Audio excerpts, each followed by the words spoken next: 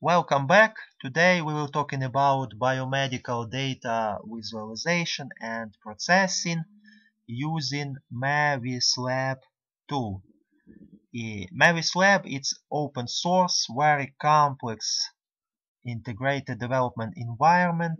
It's extensible by your extra scripts written with the C++ or Python, and it's provide a huge amount of ready-to-use blocks, ready-to-use tools to visualize and process complex medical data like DICOM, D-I-C-O-M data,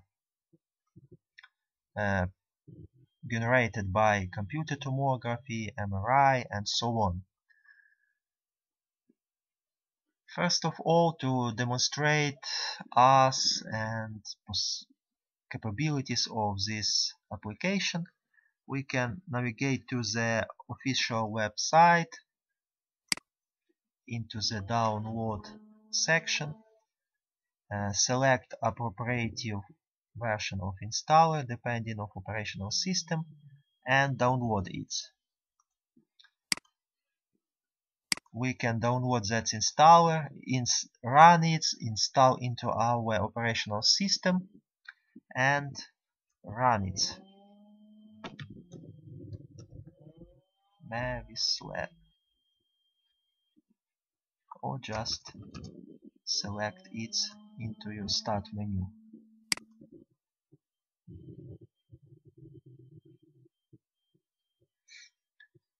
Or using desktop link.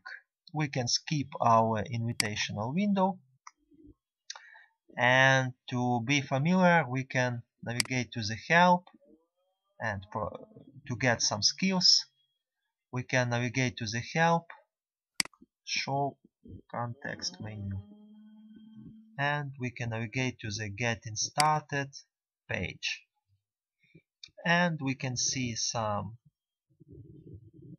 explanation about syntax, about visual programming, what is MeVisLab itself, and I recommend you focus your attention on chapter number 3, chapter number 4, and chapter number 5. Let's consider. Chapter number 3 it's our exercise number 1. Chapter number 4 it's our exercise number 2. And chapter number 5 it's exercise number 3 respectively. If you follow this guide, you can see very detailed, step-by-step, highly illustrated guide how to perform each task. It's a basic approaches and so on. And the same for chapter number 4. So let's start from the exercise number 1. We can just build a simple visualizer of DICOM data. For example, we can create a file, new project, save it somewhere, Ctrl S to save, or file, save.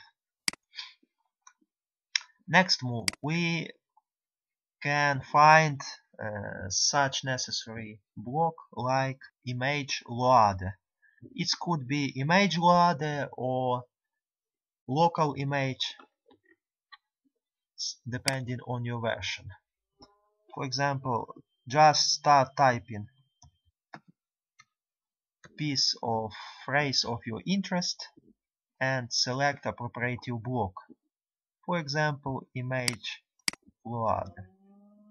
Allocate it in more convenient place, and let's to search down another one. For example, some viewer,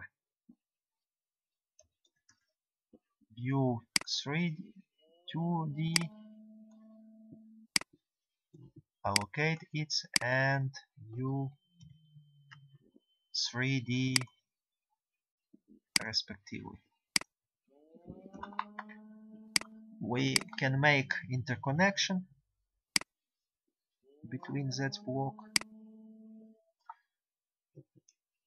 So there are a few types of this block: basic or system, some more complex, containing a few simple blocks, and some output blocks like viewers, and so on. As you can see, each block can represent some function for us, where each snap point is arguments of our function, and this triangular one, it's must have one, and all other are optional. So let's specify a destination folder of our image. Double click to open option menu and use auto load option and browse for our resources, and specify a full path for some, for example, decom image. For example, some file with extension of DCM. We can sort it by data type and select some MRI DCM. MRI head DCM, just for example. Select this and open. It's auto-loaded, or we can press load file once more and close it. Double click to open 2D viewer, and there is basic functions present here. We can use mouse wheel to change slices, and we can see right press and move to change brightness. Double click on view 3D and we can see a 3D representation of our MRI decom image. So let's consider exercise number 1 is completed. We can allocate these windows like this. Make print screen and just for example allocate into the report file. So what about exercise number 2?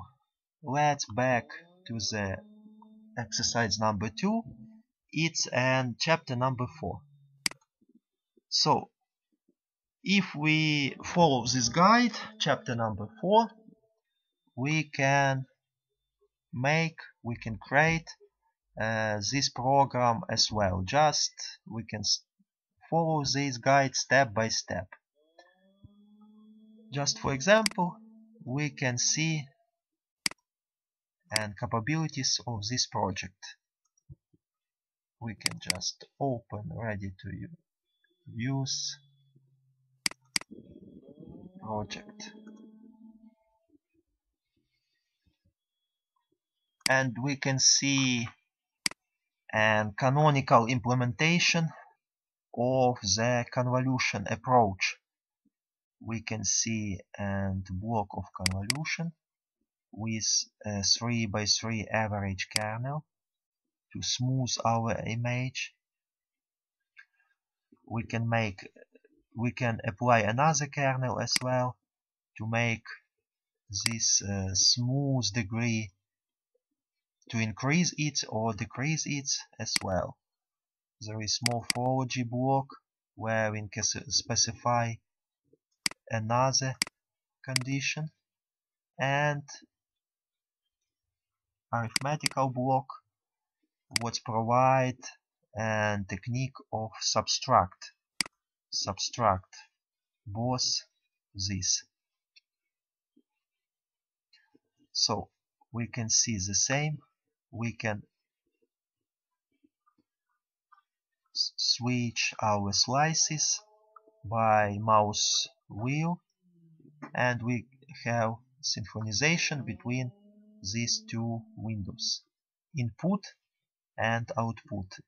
And don't forget to specify a destination folder to your DCM file.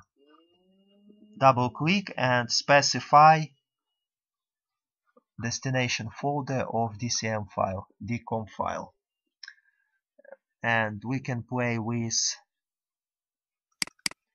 kernels. For example, we can increase smoothing. As we can see, it's very smoothed like this. Or we can apply another approach, for example Sobel, to make its contrast, to highlight a contours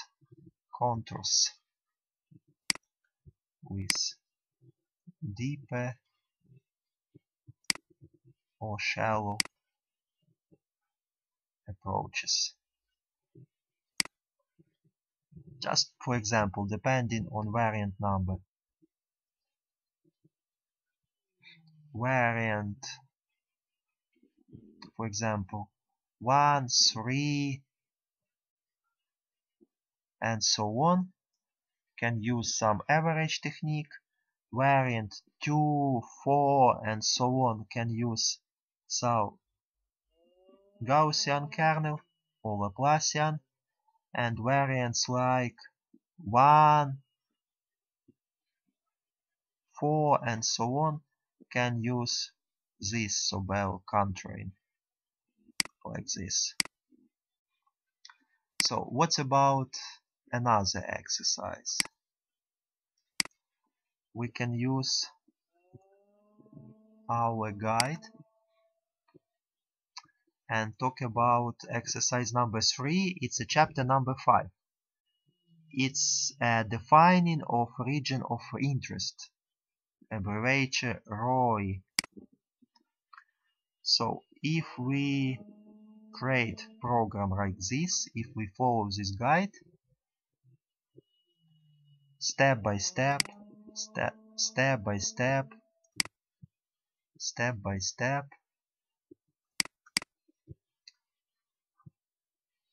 we can create this program as result. Let's run it. So we don't forget to specify some DCM formatting of image, and we can see some region of interest highlighted.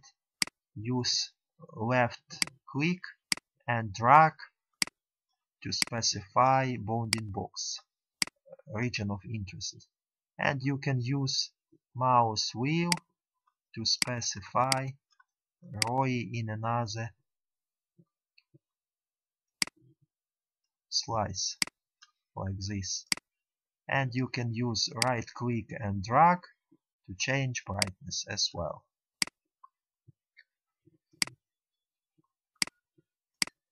So as you can see, MeVisLab is very complex tool, and we have just a brief introducing to these capabilities because there are huge amount of capabilities there.